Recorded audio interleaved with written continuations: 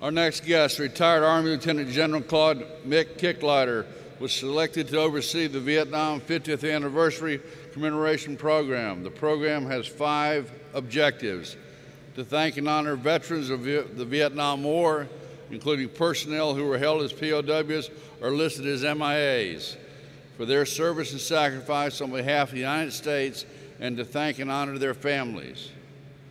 To highlight the service of the armed forces during the Vietnam War and the contributions of the federal agencies and governmental agencies and non-government organizations that serve with or in the support of the armed forces.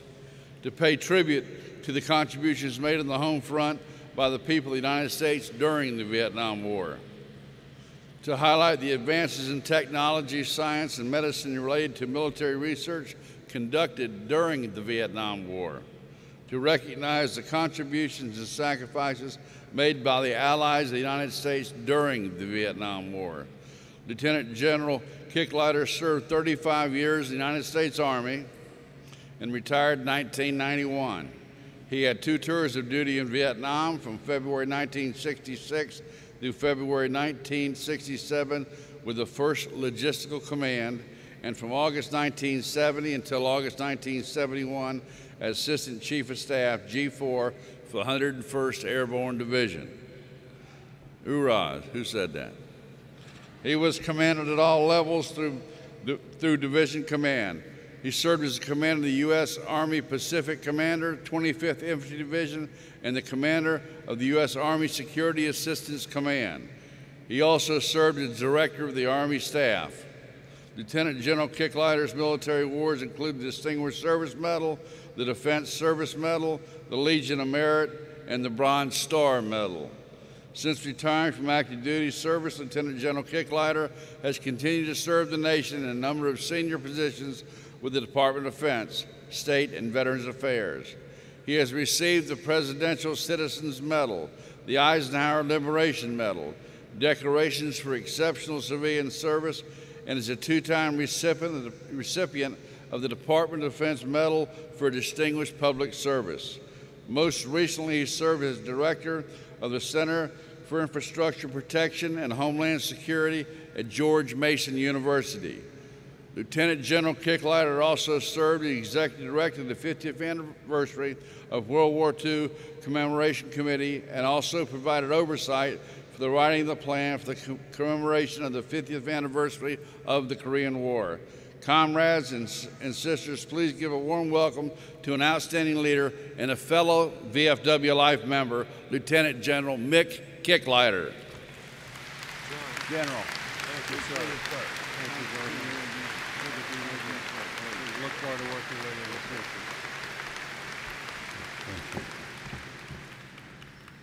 Thank you very much, Commander-in-Chief Hamilton. And I can't tell you what an honor and privilege it is to be with so many of my fellow VFW members from all across this nation and the auxiliary. And what a great honor it is for me to also have an opportunity to provide a very brief update on our nation's program to commemorate the 50th anniversary of the Vietnam War. I'd like to begin this presentation with a short video that captures why it's important that we commemorate this anniversary.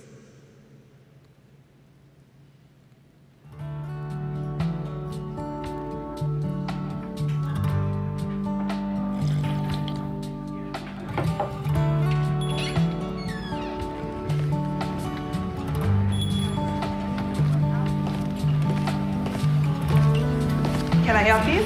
Just a cup of coffee, please. Coming right up. Oh, there's no charge. Thank you.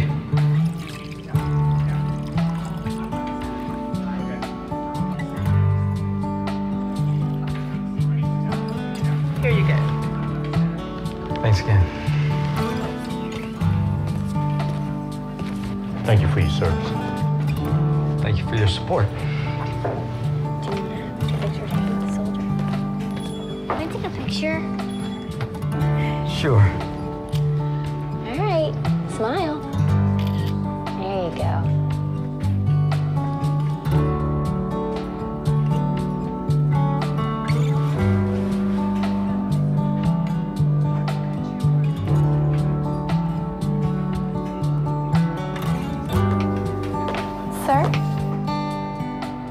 would like to ask you a question. Are you a hero too? That man said you were.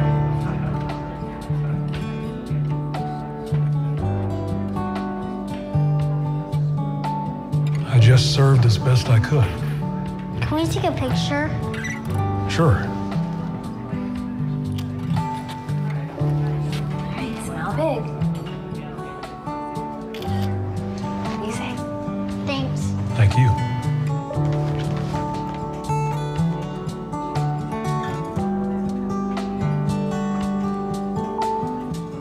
Thank you for your service.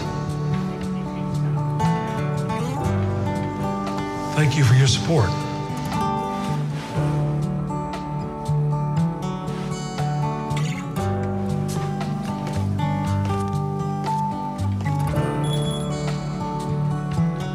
Can I get you a refill?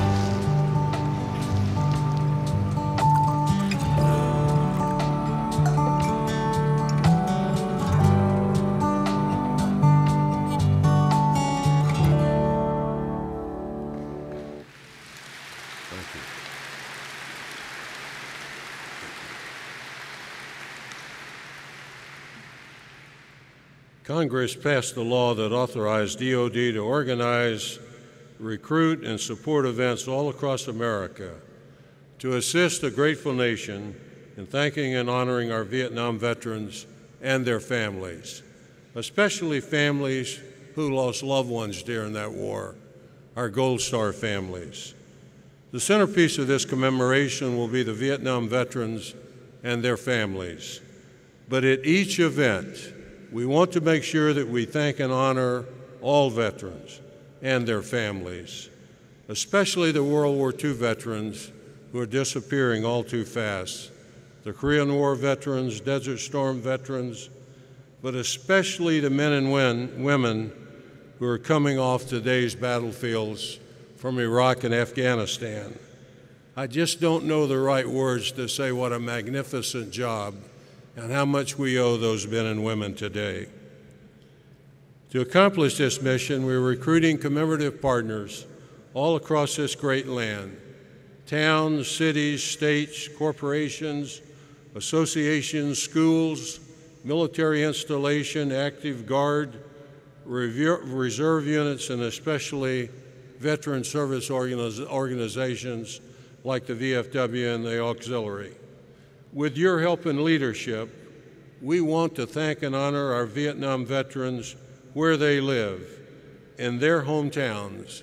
And with our VFW posts and our ladies' auxiliaries, we can do that. The Vietnam War was a long war.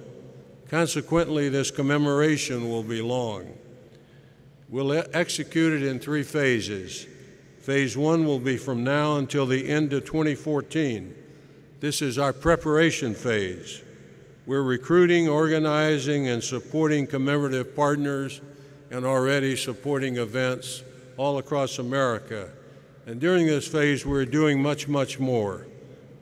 During phase 2 is the execution phase. This is 2015 to 2017. We want to kick this phase off with a joint meeting of Congress. And then we're asking our commemorative partners to conduct 2 events in each hometown each year for this period. We want to light up America, and we want no Vietnam veteran not to be properly thanked and honored by their hometown. We're requesting each major military unit that participated in the war to invite all their veterans and their families to come back home to their unit during this period. We're asking each military installation to conduct an open house each year and involve all the communities around that installation. We're asking all the Guard and Reserve units to recruit and support the hometowns where they're located. And we move into the sustainment phase, which runs from 2018 to 2025. We'll continue to support commemorative partners and events. We'll also continue to emphasize education and history, but we want to make sure before we close this commemoration out, we have the legacy properly reflected of this great generation. As you may recall, on Memorial Day 2012, at a ceremony hosted by the Secretary of Defense at the Vietnam National Memorial in Washington, we announced to our nation the program to commemorate the 50th anniversary of the Vietnam War. In attendance was our Commander-in-Chief, President Obama, who was our keynote speaker, and Mrs. Obama, Vice President, and Dr. Biden, the Chairman of the Joint Chiefs of Staff, and almost the entire senior chain of command was there. Senator Hagel was the chairman of our advisory committee at that time and is now our secretary, introduced our president. Bob Wallace and his wife was there, and so was Fred Burns. But the VIPs that day were the Vietnam veterans and their families, especially families who'd lost loved ones, and families who have loved ones that are still missing and unaccounted for from that war. But the Gold Star family members laid the wreaths and were escorted by our senior leaders. And let me quote from a few lines from our Commander-in-Chief's remarks that day, which kind of captures the message of this commemoration. And I quote, "And one of the most painful chapters in our history was Vietnam, most particularly how we treated our troops who served there. You were often blamed for a war you didn't start, when you should have been commended for serving your country with valor. You were sometimes blamed for the misdeeds of the few, when the honorable service of the many should have been praised. You came home and somewhat times were denigrated, when you should have been celebrated. It was a national shame, a disgrace that should have never happened. And that's why here today we resolve that it will never happen again." End of quote.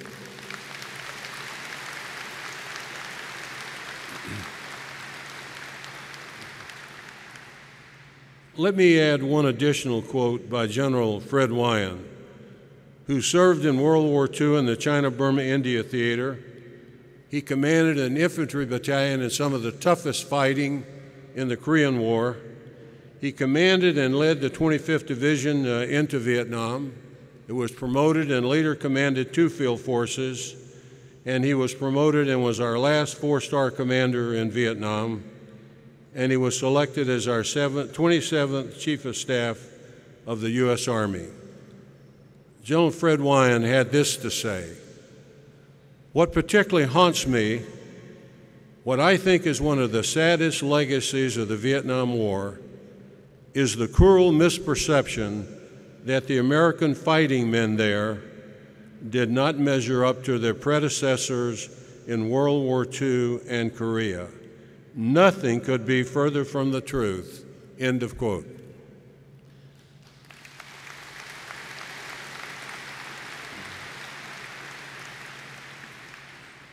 During the past 8 months, we have been recruiting commemorative partners.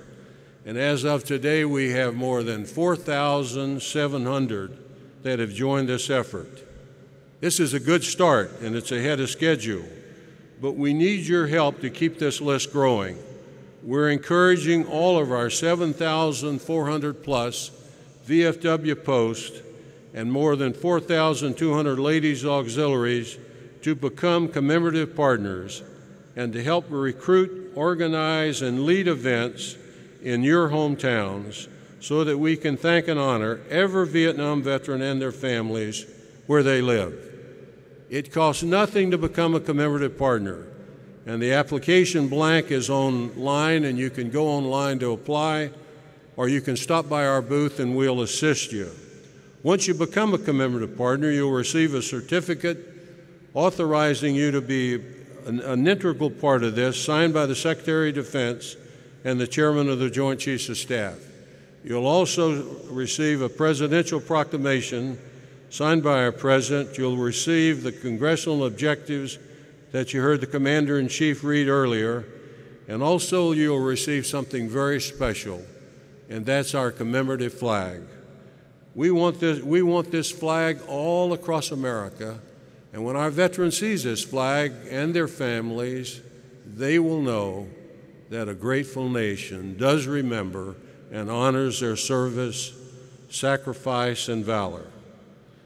Together, we have the opportunity to turn back the pages of history and right a wrong that should not have occurred 50 years ago.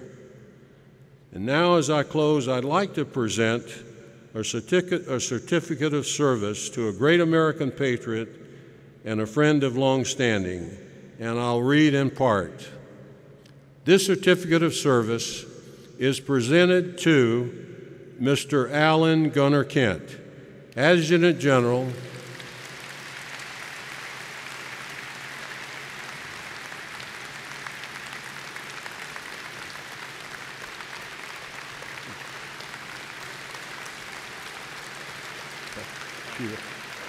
He wouldn't let me do this.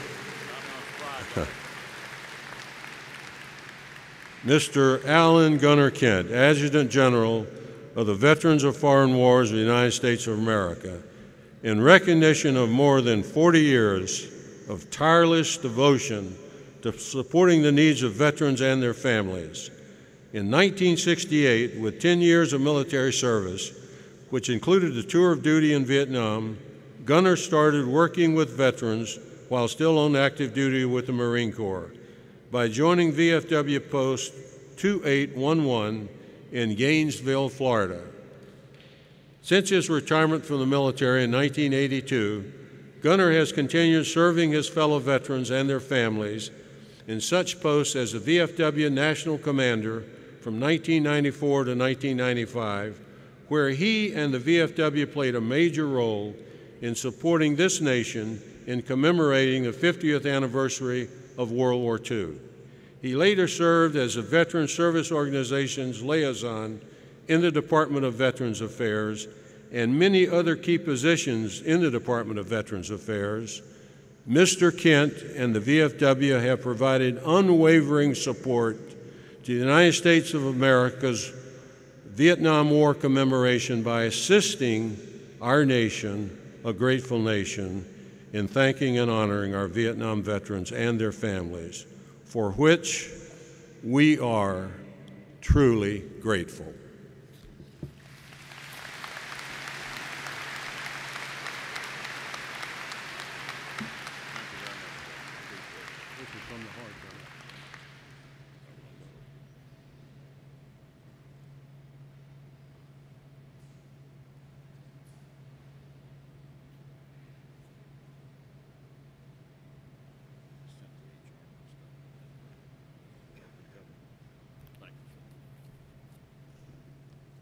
God bless all of our veterans. God bless our men and women serving on today's battlefield. God bless America. Thank you very much.